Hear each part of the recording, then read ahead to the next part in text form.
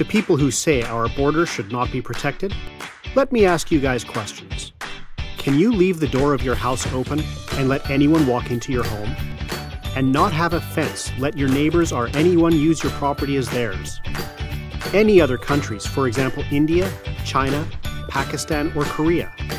If you try to cross borders, they will not try to catch you. They answer with a bullet. That means death for crossing a border. Also, having border control helps to a certain extent illegal activities and drugs.